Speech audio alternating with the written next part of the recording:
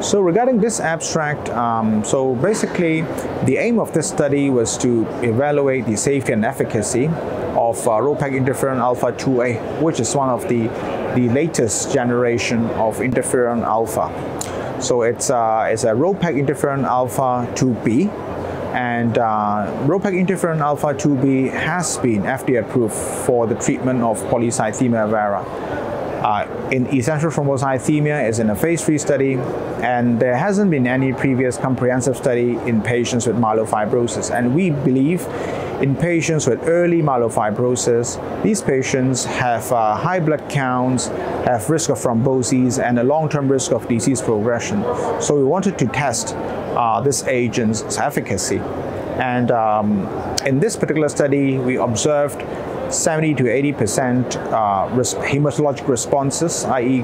WBC control, white blood cell count control, platelet control. And we had also demonstrated evidence of suppression of the JAK2 V617F mutation burden. So it has a potential for disease modifications and early blood count control.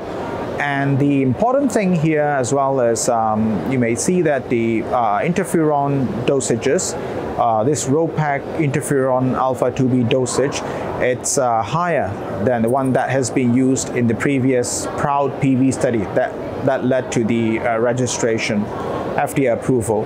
And we observed a higher responses compared to that, and earlier responses compared to the PV study, and we believe a higher initial dosage will be beneficial in this population. And it's safe.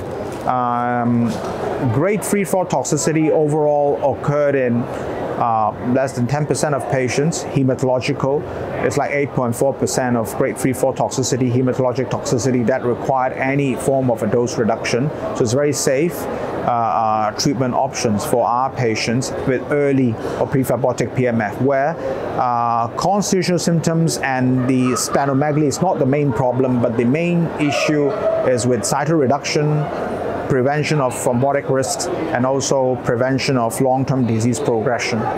So I think that's the key thing about this abstract.